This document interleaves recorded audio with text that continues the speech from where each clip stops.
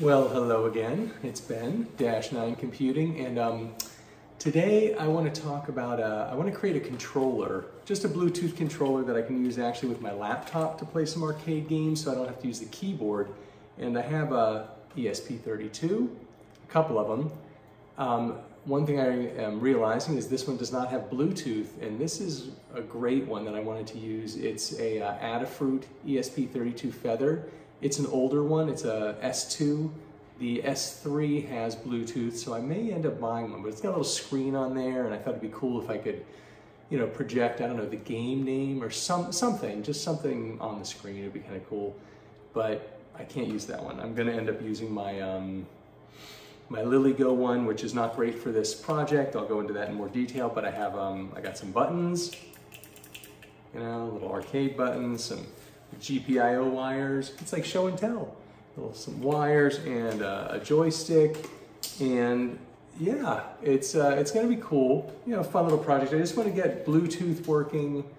You know, I'm not going to install any games on the ESP32, which you could do. I guess also if you expanded it out to have a SD card, you could probably run the whole shebang there. It may not run really fast is the issue. So let's get rolling, shall we? I just wanted to show some of the code really quickly. Let me make it, can I make this a little bigger for us? Yeah, there we go. So this one is just for the multi-buttons. This is where I had a left-right button and a fire button, or action button, whatever you want to call it. And on the ESP32, it's quite simple. You just include the Arduino H library and the BLE gamepad library. That's the Bluetooth. Declare the pins that you've plugged into. BLE gamepad. Does it give sometimes it tells you what class? Okay, great. And the variable. And the button state initially should be at high, which is off, I believe. And so here you say button 1 for pull up, void in your setup, and then in the loop you say it's, you know, if connected, button 1, 2, 3. If the state is low, you know, button 1, button 2. I'm sorry, button 1. Otherwise, do button 1. And then you just previous state equals current state. That's it. So you're basically just saying, you know, hey, if it detects the button press, change the state. Now that's just for buttons. So when I did the joystick and buttons, you have to treat joysticks differently. So I did defining, and I just made the names a little different. Same pins, 9, 8, 2. And again, you know, initialize, but did button state previous. Here's the setup. So pin mode, again, same thing. And then you start it if it's connected. So here we jump into joystick. So you digitally read button pin, and then there's joystick left and right. We're just sort of initializing that. And then here's button press 1 for left, and release button 2. Button 2, you have to release them, otherwise it doesn't know to trigger them. Does that make sense? I'm not really describing it well. How should I describe this? So press, release, and then you have to release both at the end because you're clicking it on and then releasing it. You have to make sure you're not triggering them both, if that makes sense. And then the button is simply on, off. Very simple. Okay, here we have my little LilyGo T-Pico C3 with the ESP32 and the Raspberry Pi RP2040. But what I'm looking at is this long string of pins here.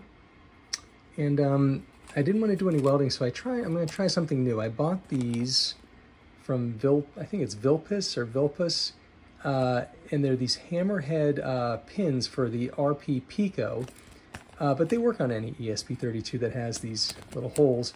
And basically, I'll take one out. Instead of soldering these pins in, it has like what looks like the eye of a needle on the end, and we'll see how this goes. But you basically put it on there carefully and hammer them in. I don't know if you can see the little holes in the center, but right at the base there, they will, you know, kind of click in. Okay, well, let's give it a go. I don't know. I'll probably break the board right in half. Classic Ben, but whatever. You know, it's part of the fun. And, you know, honestly, this board, I'm not really using this board much, and it's certainly not the right board for this application. And I'll explain more about that. So let's make sure these line up and fit in. Looks good. Okay, now, so I want to put some wood underneath here, but I don't want to put this like right just flat on the wood. There's a screen there too. There's a little TFT that I don't want to mar up, so I'm going to try to fold this over a little. I don't know, let's see what we can do here. And we want to hit this evenly. So, I'm going to take this down here. Look at this block of wood. It's kind of a softer wood. I'm hoping that will help kind of cushion the blow and at least distribute the force even, is what I'm looking for. Okay, here we go. Oh, this does feel super shaky. That's not good. Let me work on this a little bit more before I start hammering this little board. Okay, that feels a little more stable. They sell a little jig for this, but honestly, I was feeling cheap. And this thing was, one thing with that brand, that Villa, I'll put the link in, free shipping, it was quick, and this was like $3 or $4. So, I kind of figured like, how bad could it be? We'll find out. They're also sold on Adafruit's website, but here goes. Let me just do a little check. Okay, that didn't do much. It's too wobbly, too wibbly wobbly. Okay, let's try. Oh boy. Yeah, I just bent them, that's all I did. Ooh, look at that. Okay. All right, we can fix that, maybe.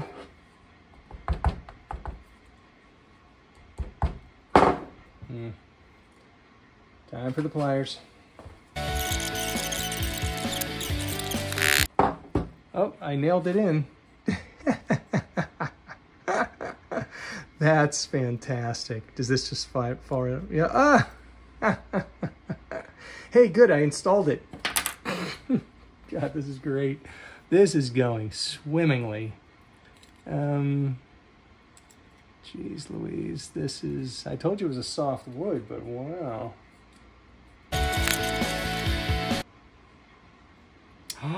I broke it. Yep, look at that. Chip just came off. That's the end of this board unless I have a soldering gun. Well, there you go. Okay, I'm glad I did this with one I don't like all that much, but I must say I am a little bummed. And I guess that's what happens. Well, I guess it's one way to take a chip off if you don't want to use the soldering gun. Okay, well.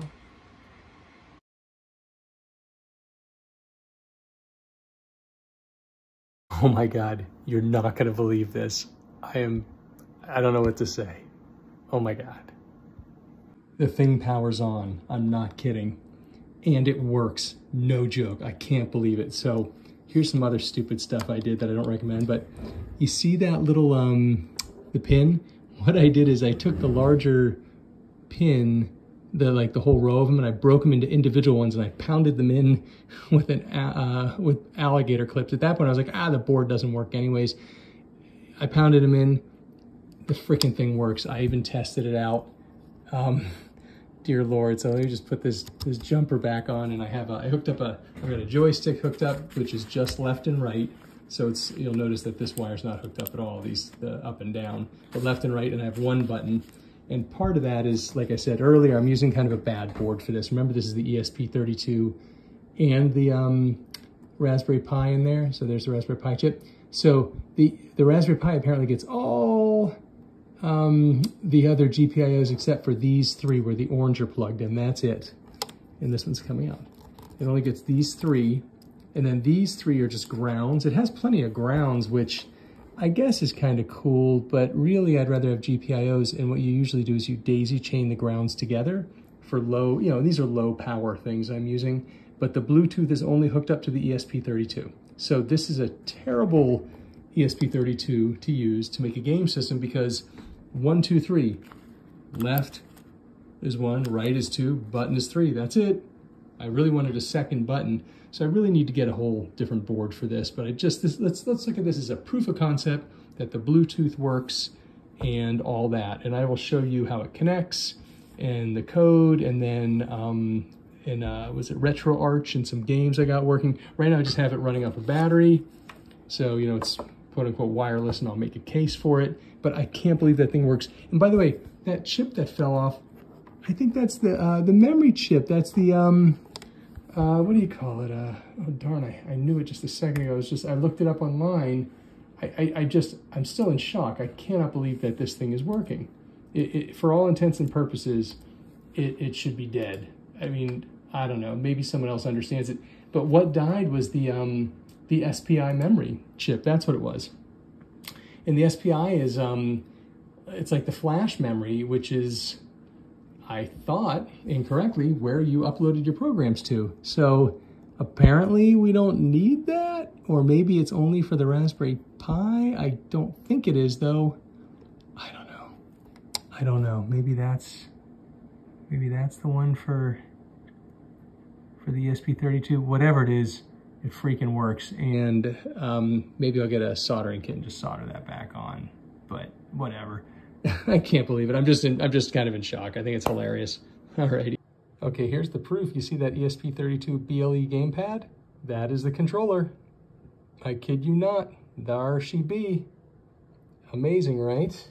Amazing. All right, so here is retroarch.com. RetroArch may look familiar if you've ever used RetroPie. It's kind of installed as part of that. It's basically what holds your emulators like MAME or NES or whatever. I like it, don't love it exactly. I find it a little odd to use. It takes a little while, and in this project I created the remote control and the different buttons and things, and then I added ROMs and I did some things, and long story short, I ended up having to reinstall it because I just got so lost down a rabbit hole. It was quicker just to start over. That may be me, but I find it to be a little tricky sometimes to use. I'm just gonna click on download here, and I downloaded the version for a Mac. The install is easy enough. It's not, not rocket science. But yeah, so let me show you what it looks like. Here we are in RetroArch. I have modified it a bit so there's not so many menu items at the top. I wanted to kind of simplify it, but to start, the first thing I did, and what you'd probably want to do, is go to Online Updater, and you want to update your cores, and here it's fetching a core list.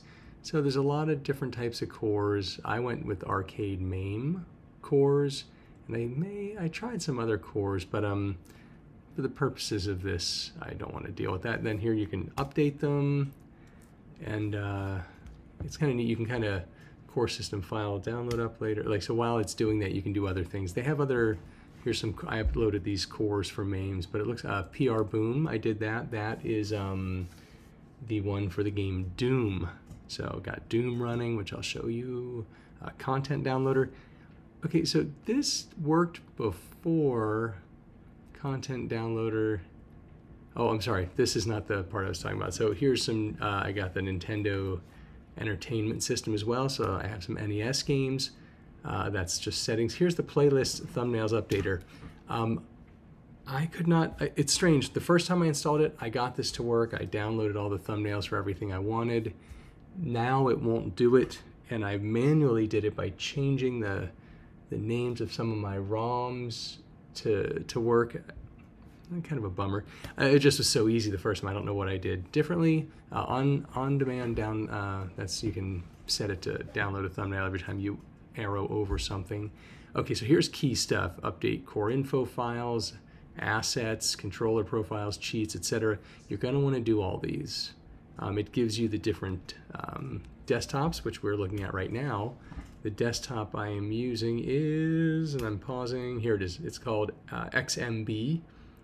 There are other options. I liked XMB the most. I kind of like that blue swavy thing in the back.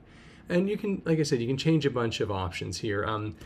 It took a little while to kind of get those right. I created a favorites list, and I only selected games, as I mentioned. I have a left, right, and a button. So I started off with 3 buttons. Now I have a joystick hooked up. But so I grabbed like Astro Fighter, and I grabbed the screen art, and I also found a spot where you could kind of have, 2 different screen arts, a screenshot on the right and the actual, poster or box art. Astro Invader, Doom, always got to have Doom, Galaga, Galaxian, Joust, Lunar Lander, Moon Cressida, Phoenix, love these games. Sega, Saturn. So Satan of Saturn, and then I had to have Satan's Hollow now. Satan's Hollow uses 2 buttons. What I may do is map. I'm going to see if I can map both fire and shield to 1 button. That way, every time you fire, the shield goes. Let's call it a a compromise. A Space Invaders, a classic. Stratovox, I remember this one in the arcade, and then it's kind of fun, Super Mario Brothers. Again, that really is a 2-button thing. Right now I only have jump. Well, what about like fireballs and stuff like that? So, Tapper, it's actually the beer one, but I grabbed the root beer one. I don't know why, I thought it was funny. Tetris, and then Traverse, which is a fun motorcycle game. Again, I remember all these from the arcade.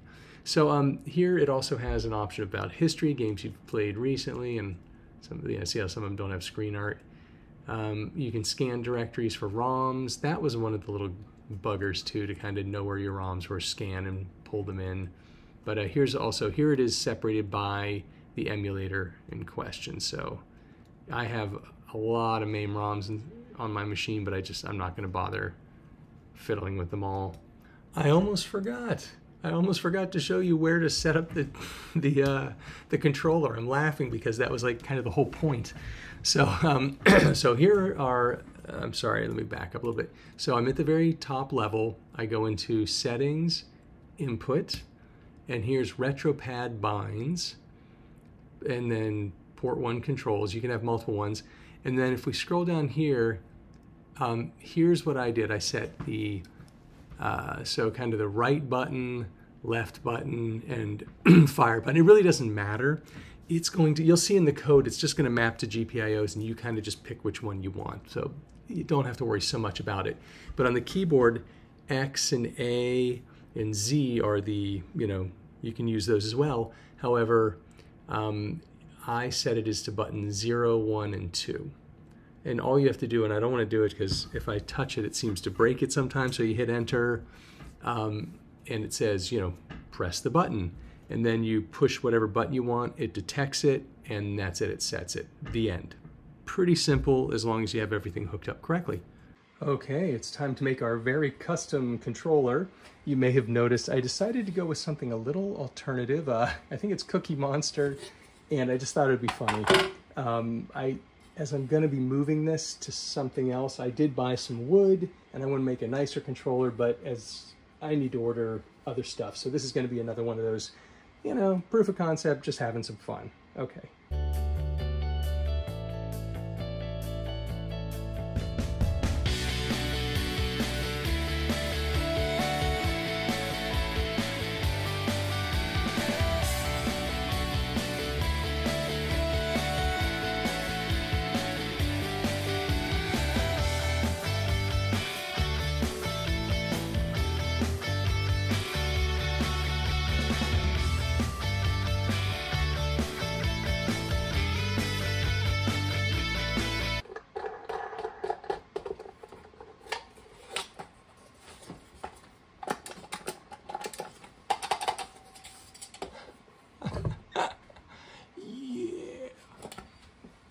Okay, this isn't the best view, but at least you get an idea. So here's the joystick, here's the button.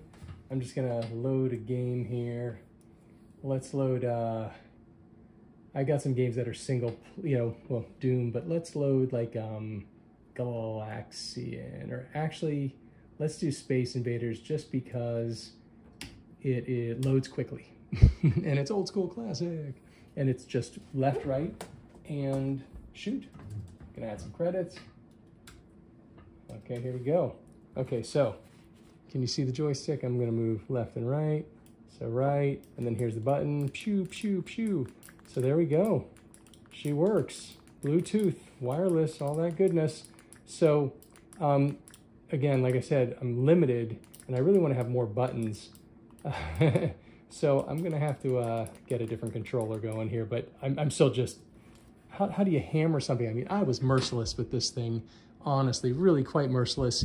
And even putting these pins in, I was just hitting them with the, with like I mean, literally, I was smashing them in, smashing them in with this. Just like, at this point, who cares? Just sort of bashing them in. Yeah, put it in there. I can't believe it. It connects to Arduino IDE and everything.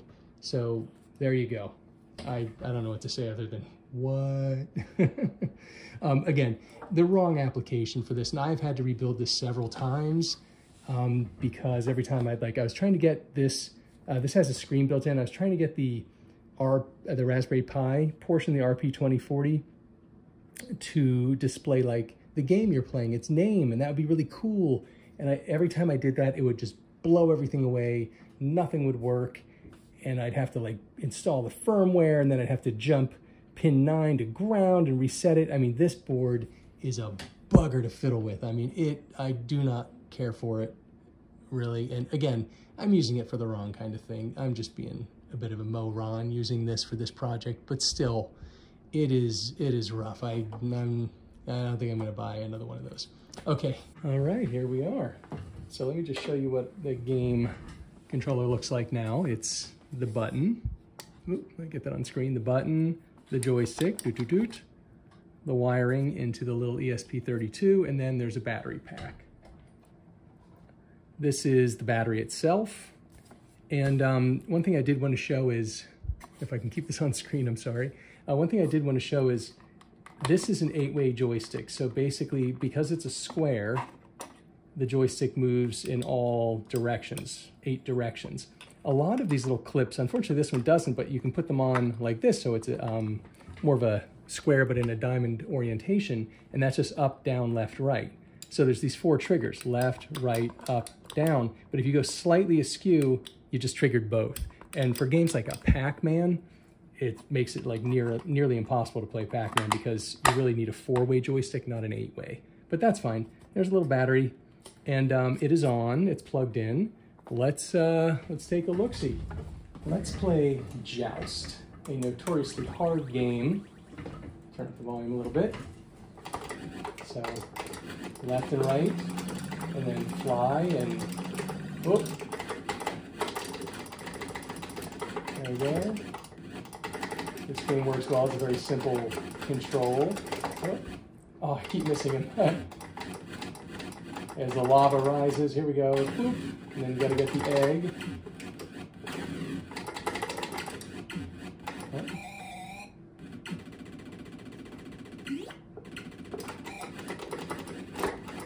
Okay, you've probably seen me play this enough, but I guess the idea is it works. Oh, and I'm dead. So I thought I would try my new fancy ESP32 Bluetooth controller with my television, and it sees it. Okay, it has paired. Okay, I've got the remote. Let's see if, oh, well, look at that. I am controlling this. I was just using this remote. Look at that, it's going backwards and forwards.